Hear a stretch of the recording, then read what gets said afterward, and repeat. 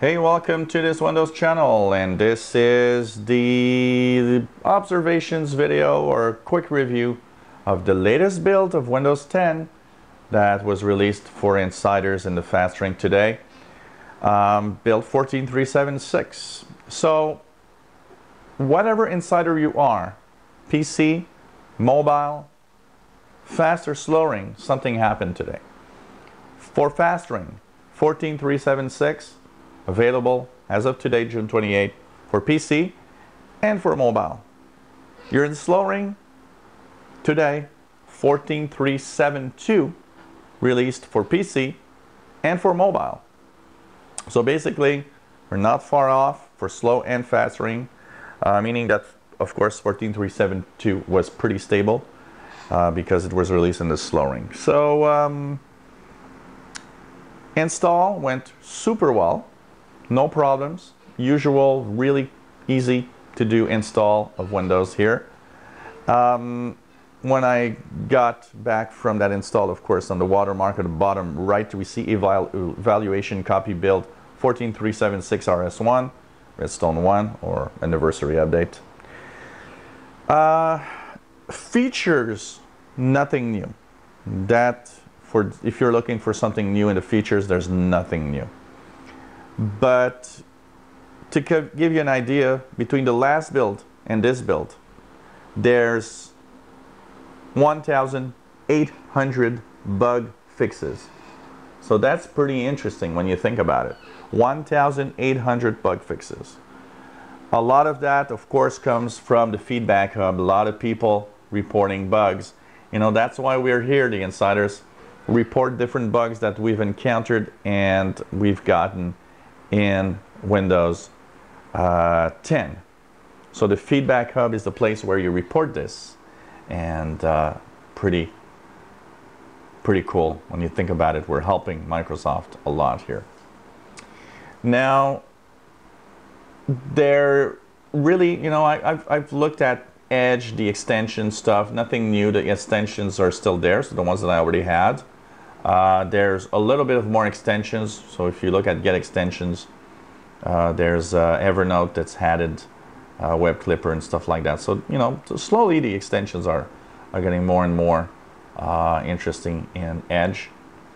Also, one of the things that we know is there was an update for the Windows Store. So the store has been updated a little bit, but not really much in the way of basically features, mostly bug and stability issues that were fixed in here.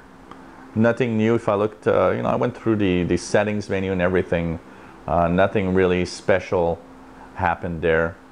Of the bug fixes that were really fixed here, of course, there was one that was that I showed you last time, where when you clicked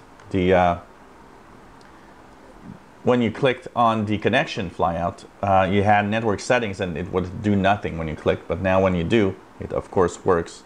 Cortana works fine. What's the weather?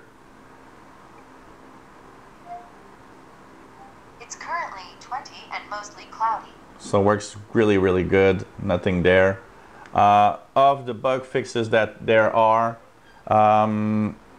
developer had problems when you had developer mode enabled, and it would crash. There was narrator that had a problem that's fixed. Also, update when Windows alone, the lock screen would actually say your name twice apparently. Fixed issues where Universal Windows platform apps would not work well. Fixed issue with the lock screen background may not display well. One issue where when you went to settings, sometimes when you actually searched for something in the search box, it would actually display the result on top of the box instead of the bottom. So what's kind of a weird bug here. Fixed issues when you couldn't set the time zone automatically correct. Fixed issues with an alarm clock, the calculator app, consistency in scrolling, zooming. Microsoft Edge, when it received notification, would make Explorer.exe crash. That's fixed. And authentication error when launching mstsc.exe from elevated command prompt. These are the fixes. As for the problems, you know, every version that we had until now, Microsoft would issue a list of problems, or last few times was, you know, one problem or two. Well, here, known issues for PC, nothing at all. So that's kind of interesting. It means that we're really getting close. And of course, that doesn't mean there's no bugs or no problems. It simply means that we're getting close to something clean and interesting for the updates of a mobile build or a PC build. Mobile build has a few issues yet, though. They did talk about a few issues, including some devices having a problem with battery life, PDF, and so on. So if you're a SlowRing insider, go and get your 14372. Works great, and it's a great build. If you're a FastRing insider, go get your build 14376. Bug fixes, no new stuff. That means we're getting real close to the release of the anniversary update. If you enjoy my videos, please subscribe to my channel. You'll be informed when new videos are online. Give us thumbs up if you like the videos, and hopefully you'll continue watching us. Hope you enjoyed this little quick observation and review of the latest build of Windows 10.